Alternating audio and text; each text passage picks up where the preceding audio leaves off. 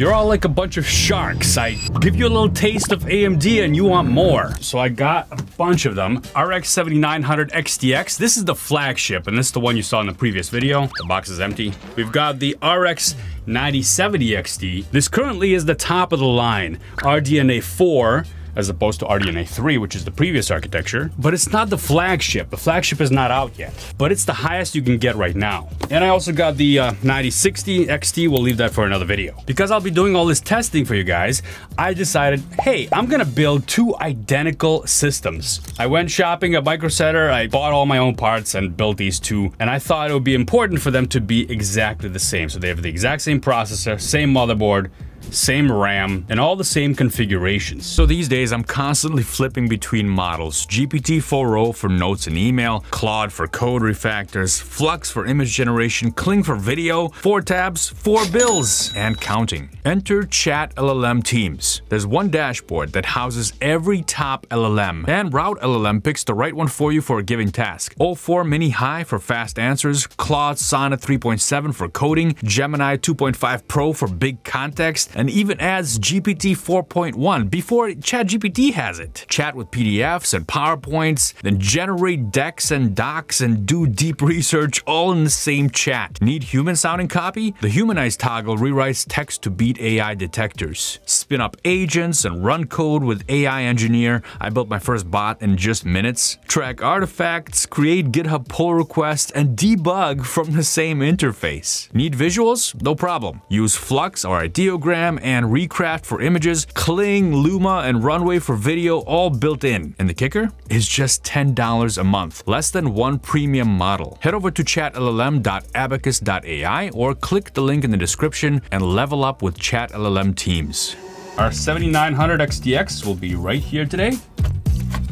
There we go. AMD is still catching up as far as ROCm support. ROCm 7 was just announced, but it's not widely available yet. So we're gonna stick with ROCm 6.4.1 as of this video.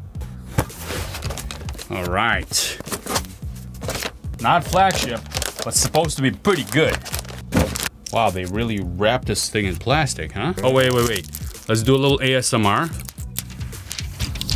This one is a little bit smaller than the flagship from last generation, but it also takes 2 8-pin connectors, unlike the NVIDIA machines, which take the 12-volt connector.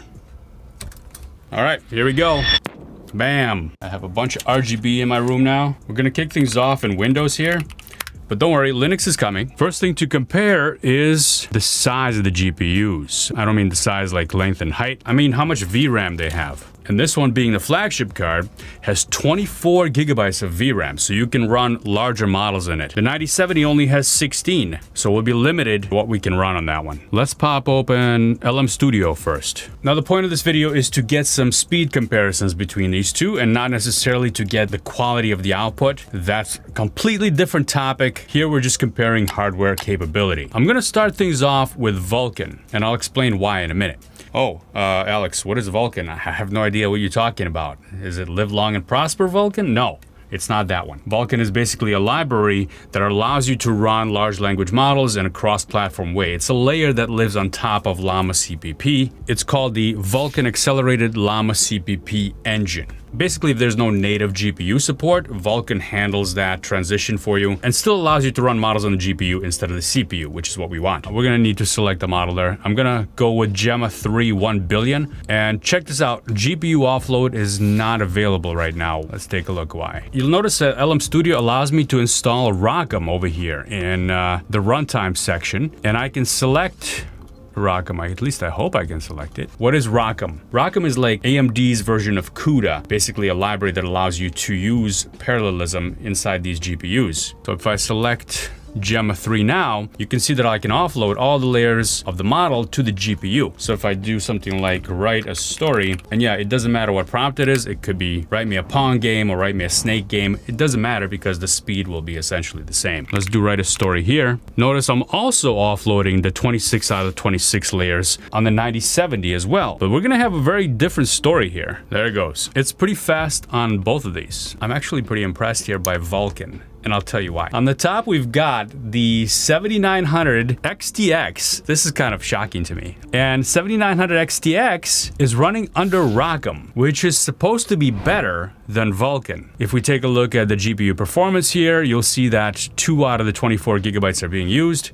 I'm gonna say write another story, and it's pretty fast. We can see that the GPU compute is active while that story is being written. So it is using that GPU. And we're getting 221.6 tokens per second here. Really good. I mean, it's a 1 billion parameter model, so it should be pretty good. Now let's take a look at this one. This is the 9070, and here we're using Vulkan. We're not using ROCm here because ROCm is not yet supported on Windows. They're working on it. AMD, you know, it's coming. It's always coming. It's just not here yet. Anyway, Vulkan is available and it is running. And not only that, but I'm really surprised that it's getting a higher tokens per second count, 262, and that is pretty cool. Let's check out another popular tool called Ollama. I've got a slightly bigger version of Gemma 3 installed in Ollama here. If you're not familiar with any of these tools that I'm talking about, check out my other videos. I go into more detail and I even do deep dives for the members of the channel, separate videos for them as well. So Ollama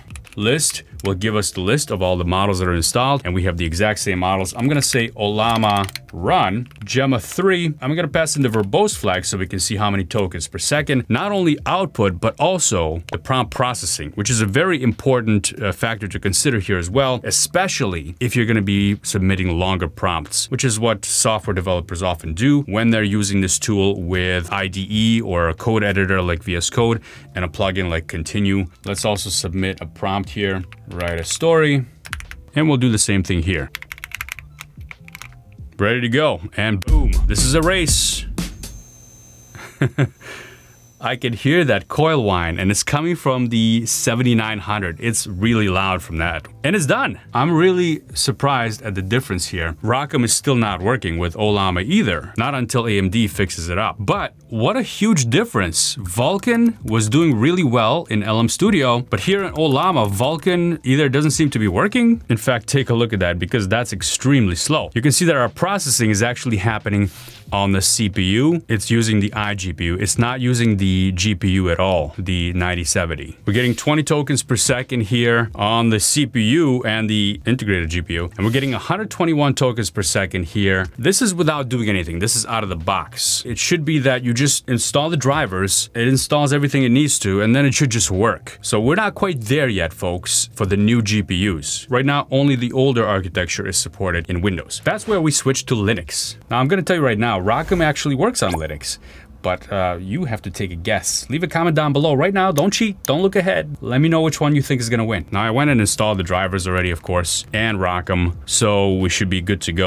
Let's get into Ubuntu here. I love having these two set up. They're just, it makes me feel comfortable that they're running the exact same stuff. We're in Ubuntu, folks, 22.4, not 24, because there's some issues with support on that one. Go figure. I'm not trying to sound sarcastic or anything. Now this is really cool. I got power meters hooked up to these, and this is the baseline. This is without the GPUs, and they're both running at exactly 61.8, 61.2, but it's pretty much the same. So that's gonna account for the system idle time, but let's see what happens if we spin up these GPUs. I've got Ollama on these, and we've got the exact same model, Gemma 3. Now I know this is not pushing the limit of what the GPU is capable of. We're not here for that right now. We're just doing a relative comparison, and I may do other videos as well, comparing the whole stack of all the AMDs and NVIDIA GPUs too. It's really tempting, but that's gonna be one heck of a video. Anyway, we're comparing just the same exact model on these. Let's do Ollama run Gemma 3. Here we go. Write a story. And let's go. Boom. They look very close. They're about the same, aren't they? Oh, okay, the older one finished faster. Let's do it again. I want to get the power readings. There they go. Now that noise from the XTX is crazy. 440 watts. 356 over here. We have a huge difference in the power reading between those two. Wow. This newer card is gonna be way more efficient, but it's not that far behind. Let's do a verbose output here. Dash dash verbose, and I'm gonna give it a query right in line here. Write a story so we can get all the timings. And boom, let's go. I mean, it's pretty close. It's definitely as fast as I can read it. Wow, that is really close. 99 tokens per second over here. Notice this is actually slower. than on Windows. Shh, what happened? I mean, it's not that much slower, but it's pretty close. I did a separate test, Windows versus Linux, and some models do much faster on Linux, but some models do faster on Windows and WSL. Really interesting test. Go check that video out. I'll link to it down below. Anyway, 92 tokens per second on the 9070 XT, so not far behind, but there is a very, very interesting thing here. Even though this one was slower at token generation just by a little bit, it's actually much faster at prompt processing. And that has to do with the new RDNA architecture. Prompt eval rate 593 tokens per second on the new XT and only 407 tokens per second on the older RDNA architecture. And we can try this one more time. Boom.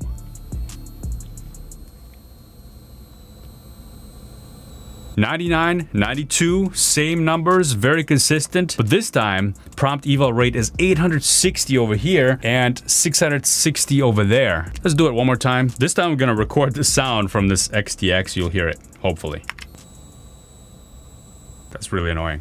All right, 857 tokens per second on the XT, 650 tokens per second on the XTX. That's the prompt processing, okay?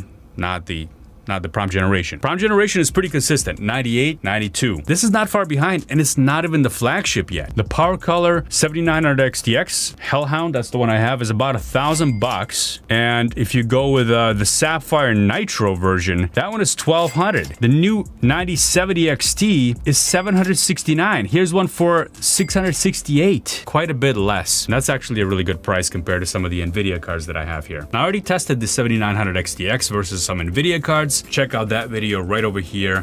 Thanks for watching, and leave your comments down below what you want to see next. See you later.